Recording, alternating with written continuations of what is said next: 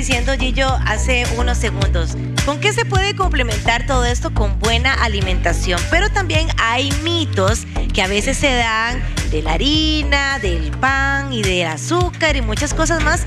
Y Pau está el día de hoy lista para decirnos si son mitos, si es verdad, si le tenemos miedo, si me lo puedo comer, si no, si poquitito, mucho, ¿qué? Así es, estamos para quitar los miedos, como acabas de decir, a los carbohidratos que tenemos lamentablemente tan satanizados y que cumplen una función importante en la alimentación. Así que trajimos el día de hoy 5 mitos o realidades, vamos a ver qué es, sobre lo que la gente comúnmente cree de algunos ejemplos de carbohidratos a lo largo del día. Porque, a ver, yo le hice estas preguntas a Gillo y Gillo me las respondió. Okay, voy a ver si, vamos a ver si compagina. Gillo, el nutricionista. Ajá, Gillo que lo sabe todo. Claro. Ok, ¿el pan y el arroz engordan?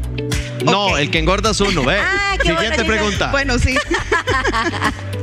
Ok, vamos a ver, no hay ningún alimento que sea el culpable de que una persona aumente de peso, ¿verdad? No sé por qué así socialmente... que me lo dejan tranquilo el sí, pan, por favor, exacto, y el arroz. no le echen la culpa al arroz y al pan. De hecho, Nati, traje por acá unos ejemplos para mostrarles de que básicamente una porción de harina tiene entre 80 y 100 calorías.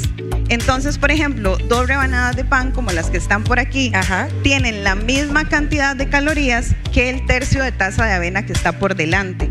Entonces, no podríamos decir que el pan va a tener más calorías o que me va a hacer aumentar de peso más fácil que la avena.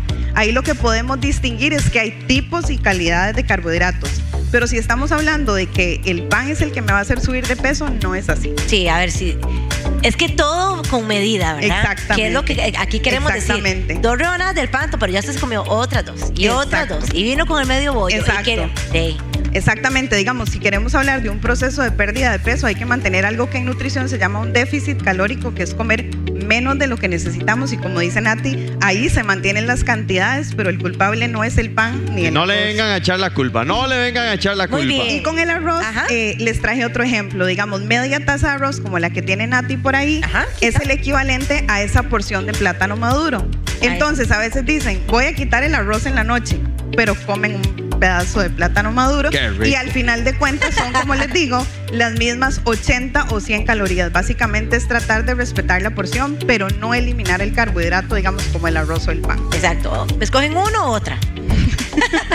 No me las combinen. Exacto. Muy bien. Además de eso, las harinas de noche son peores. Ajá, exacto. Porque la gente dice, yo después de las... Y es que ponen una hora, 6. Usted a las 6:05 se come un pedazo de pan y ya se siente que se engorda. Exacto. Yo siempre le digo a los pacientes que los alimentos no saben qué hora es. Ok. O sea, no hay, digamos, algo que diga, es que el arroz aporta 100 calorías en la mañana y 200 calorías en la noche, ¿verdad? Entonces no es que si yo como carbohidratos en la noche voy a pesar menos al día siguiente o demás. La gente lo relaciona porque puede ser que algunos carbohidratos hagan la digestión más lenta o uno amanezca más inflamado, pero el quitar carbohidratos de repente no es el culpable, ¿verdad? O el que va a estar a favor de que yo pierda peso por quitar los carbohidratos. Sí, ni la luna, ni las fases, ni esas cosas, ¿verdad? Entonces volvemos a lo mismo, es respetar la cantidad de carbohidratos a lo largo del día, y si a mí me satisface comerme un carbohidrato de noche y está dentro de mis requerimientos nutricionales, puedo comerlo sin ningún problema. Hay noches que a mí me da más hambre. También. Vieras,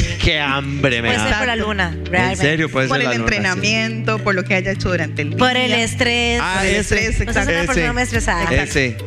Ok, los diabéticos deben quitar las harinas.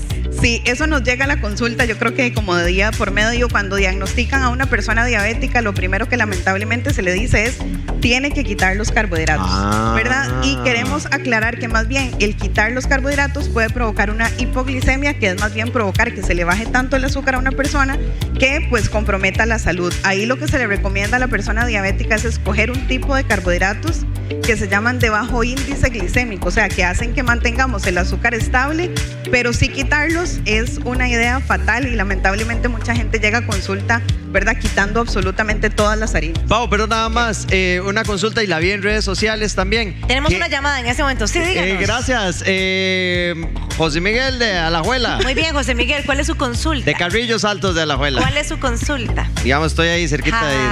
Ay, dame. Disculpe, doctora, si me puede recomendar entonces ¿qué ejemplos son de esos carbohidratos si padezco de diabetes? Por ejemplo, yo traje por acá un bowl que básicamente cuando le dicen es diabético.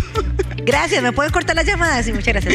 Ajá. El diabético llega con la idea de comerse esto, un bowl con vegetales, con ensalada y proteína. Correcto. Yo lo que hice fue complementarlo con un tipo de carbohidrato que, como les digo, es de bajo índice glicémico. Por ejemplo, lo que son granos es una excelente opción. Exactamente, frijoles, lentejas, garbanzos, o escoger harinas o carbohidratos que ya uno se las entrega en consulta, que se llaman de bajo índice glicémico, que era lo que les comentaba, que no hace picos de glicemia. Ok, me gusta mucho porque Pau usa mucho los garbanzos. Y yo sí, exacto, siempre hablamos de eso, exacto. Yo también. Muy bien, ¿el azúcar crudo es mejor que el azúcar blanco? Exacto, bueno, traje el azúcar, aunque ustedes tal vez no todo el mundo lo identifica como una harina, pero es un tipo de carbohidrato el azúcar, y a veces la gente dice, voy a cambiar y no le voy a poner el azúcar blanco al café, porque me estoy cuidando, voy a pasar a azúcar moreno, crudo, exactamente. Sin embargo, a nivel calórico es exactamente lo mismo. Rayos. Entonces, no están teniendo un beneficio agregado por cambiar de uno al otro. Digamos, el azúcar crudo mantiene la melaza, que es lo que le da ese color, digamos, un poquito más café, y mantiene cierta cantidad de vitaminas y de minerales, pero son tan pequeñas las cantidades que a nivel nutricional no hay un beneficio superior. Entonces, si le ponen una cucharadita de blanco o de crudo, es exactamente lo mismo. Y además de eso, las harinas son alimentos que me llenan más. Ajá, digamos, cuando alguien tiene hambre, lo primero que piensa que es un pedazo de pan, una galleta. Exactamente. Y eso era lo que les traía por acá. Digamos que aquí hay repostería, una dona, pan, ¿verdad? Que es inmediatamente, yo digo, tengo hambre, busco una galleta. Sin embargo, las harinas o los carbohidratos no son los alimentos que en orden de prioridad nos van a dar más saciedad, sino que está primero la proteína y lo que es la fibra. Entonces, adelante de este ejemplo, les puse como un burrito, ¿verdad? Que le podemos poner jamón, queso, atún, lo que ustedes gusten. Que está por acá. Exactamente. Para cambiar una merienda donde solo tenemos carbohidrato, algo que tenga la presencia de más proteína, que definitivamente si es, por ejemplo, para tomar café, los va a dejar más saciados. Así que si tienen hambre, lo primero que hay que buscar no son las harinas. Es un sándwichito, digamos. Ajá, pónganle algo de proteína, correcto. Ahí está. ¿Sabe qué encontré en el mercado? Tenemos otra llamada, sí, caballero. Gracias. Del mismo lugar. Gracias, que me quedé todo el rato en línea. Sí, me di cuenta. Para no soltar el teléfono. Ajá, ¿en qué le puedo ayudar? Es que quería decirles que encontré en el mercado como esos caracolitos que tienen ahí, que ahorita le van a hacer una toma. De esos caracolitos ya los compré y en serio los hice y me saben muy bien. Pero hechos de lentejas. Sí, yo los he visto. De lentejas, entonces no tienen... sí, digamos, ahí dice que se está quitando el gluten, por ejemplo, ¿verdad? Y probablemente el ser de lentejas tiene un aporte de proteína mayor, ¿verdad? Porque es una proteína de origen vegetal. Escríbame en Instagram si quieres saber dónde es, para no hacerle la publicidad aquí, porque si no me la cobran. Yo también los encontré. Pero de buena mechilla yo se los digo. También le puede escribir a Paula. Sí, también le pueden escribir a Pau, sí, pero son de lentejas. Sí, son de lentejas. Muy bien, lo utiliza mucho la población vegetariana. Caballero, ¿algún saludo? Gracias, muy amable, se le acabó el tiempo. ¿Para pedir un video? No, ya no le ofrecemos videos.